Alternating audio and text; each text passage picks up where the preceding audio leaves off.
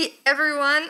This past week, as we have learned about how do we learn and our three questions, my questions were what motivates my learning, how do I most effectively learn, and how can I have the same desire to learn education as I do the desire that I have to learn about the gospel.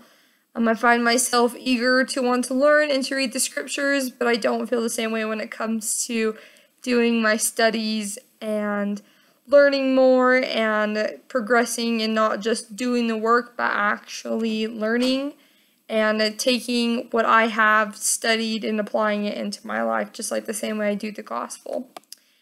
The question that I chose to focus on more deeper that I wanted to share with you guys was my second question about how do I most effectively learn. And this is a question that is different for every single person because we all learn differently and we are trying to figure out what works best for us. And so this past week I've really tried to figure out how I most effectively learn. And it's not just how I read and how I am gathering information and trying to learn that way, but it's literally how do I sit down and how do I most effectively learn when I am doing my homework. And a few of those things, this comes from my partner discussion. We talked a lot about ways that we most effectively learn and what works best for us individually and some similarities that we had. And for me personally, what really helps me learn is when I plan out my day.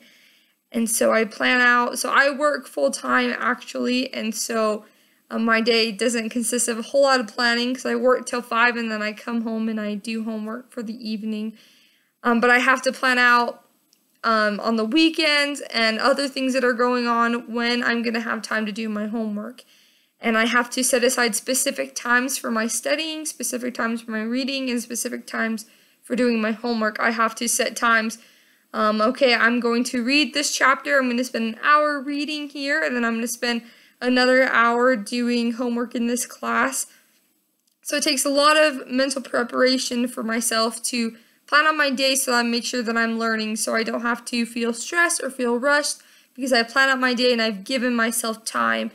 And that's another thing, is giving my time and giving my focus and my attention. And so that way I'm not stressed or I'm not freaking out about other things going on, but I've given myself that time and attention and focus to be able to do my homework. Another thing that's really huge for me is setting aside distractions. I cannot do homework when there is something going on the TV, there's a movie, or when music is blaring. My husband it doesn't bother him. He can watch a movie while he does homework, no big deal, but I can't. I have to be in silence. I have to be 100% focused on my work. So I have to set aside my phone and set aside all distractions so that I am 100% giving my attention so that I can actually learn, so I'm not being distracted.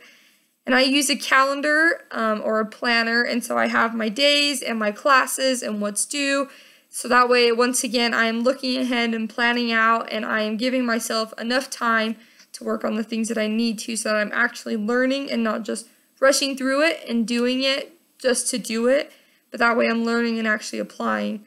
And lastly, I pray before I study. It really helps me a lot so that the Spirit is also teaching me, and so that way I'm getting having that desire to learn about the education as I do about spiritual things, because I have the Spirit and the Spirit is teaching me and helping me have that desire.